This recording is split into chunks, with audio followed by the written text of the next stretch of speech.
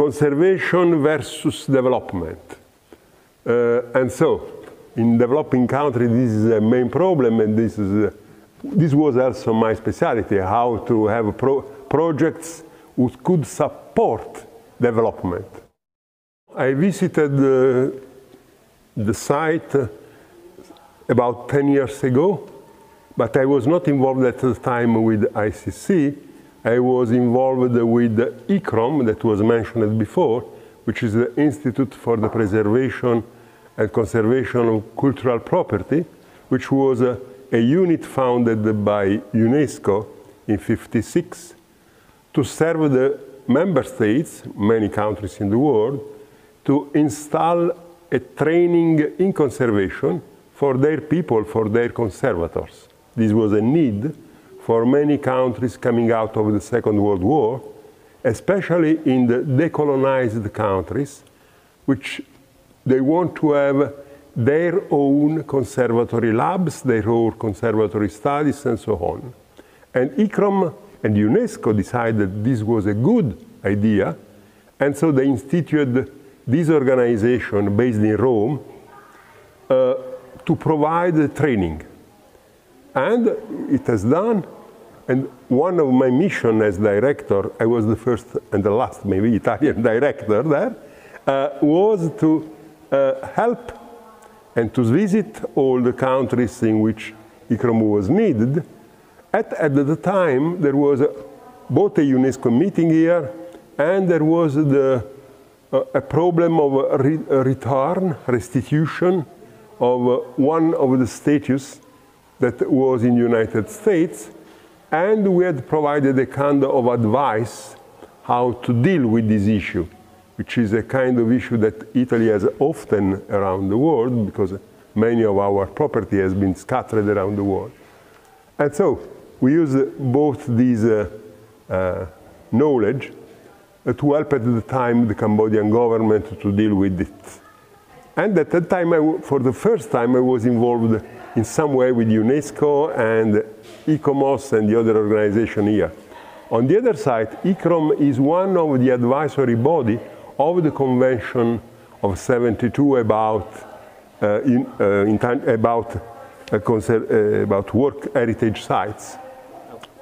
But we serve as advisors for conservation, for training in conservation.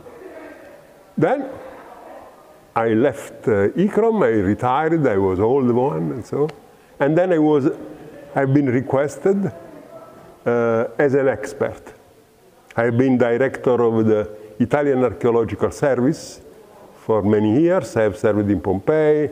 I have a little bit of experience about conservation, excavation, management of archaeological sites, dealing with problems. My country, even it's a big country, has some issue of development, fighting between, so problems of conservation versus development.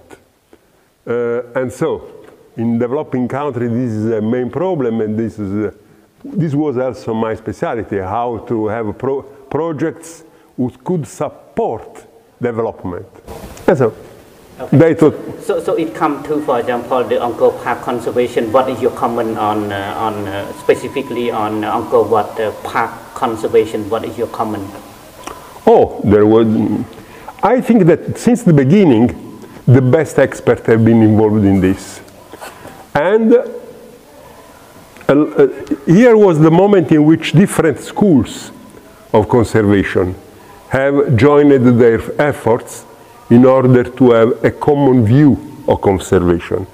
This was a very good practice, a very good moment, because you see, every country has its own history about conservation, but when you work together in one site, you have to melt, to put together your experiences and your way of thinking, and this was one of the main success of the CIC, because they succeeded in unifying, in discussing the different perspectives about conservation and unifying the methods.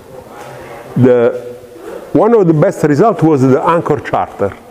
Angkor Charter is a a code, a written rule, how to deal with the issues of conservation. Stone management, stone reinforcement, stone joining. There are different methods.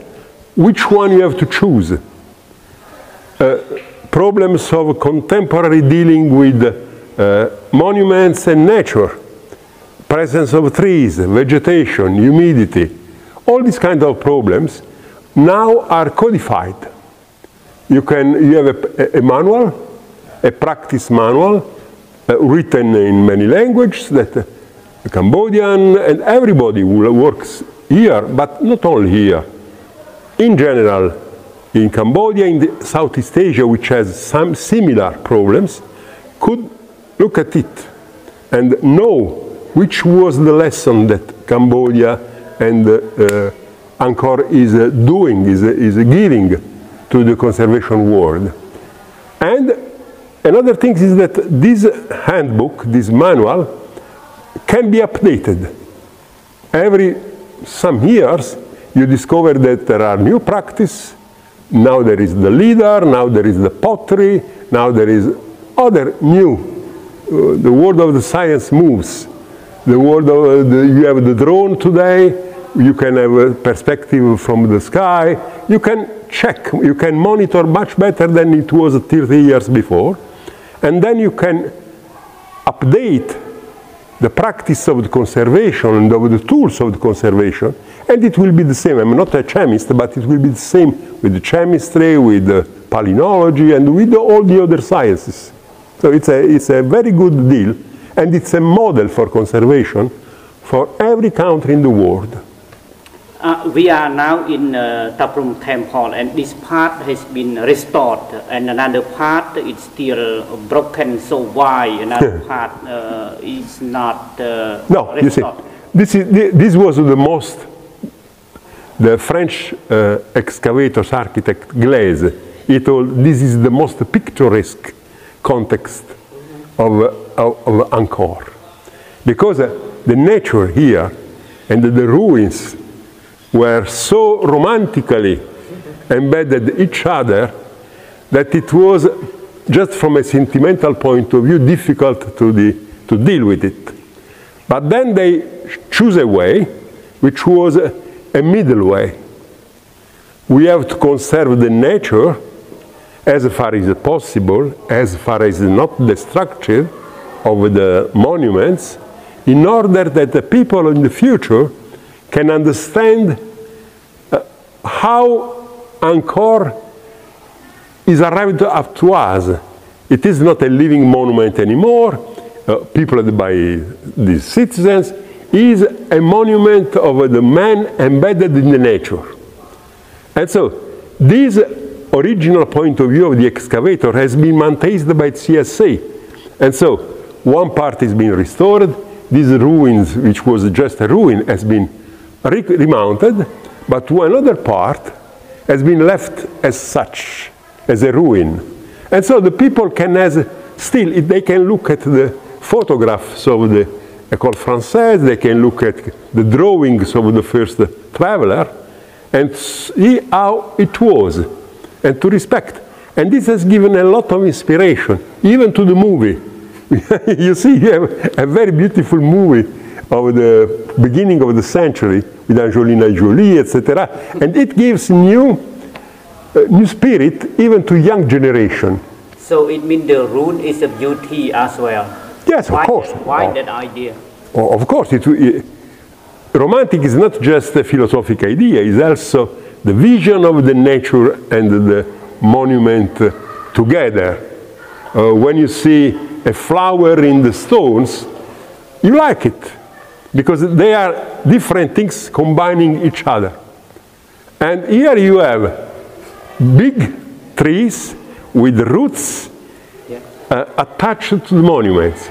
And from the point of view of God, nature and man are together. The creation was one. So do you have any other comments for the next 10 days for ICC? You see, we have some dossier open from the past. We have to update the Angkor Charter, and we have to provide effective answers to what the Cambodian government and the world organization working in Angkor request. So there is a problem of immediate, soon response to the problem. On the other side, there is also a problem that we could consider from a larger perspective. We are from different countries. People like Munir has a large vision of the world problems. And so we can also give ideas about what's happening in the future, in the larger future, not only in Cambodia, but on the larger world. So climatic change, immigration, these kind of problems. They will not affect directly Angkor, not in the future, but these remain on the perspective. And so we have to consider also this one on the large vision, in the large vision. Okay, thank you so much, Professor. Oh, my pleasure.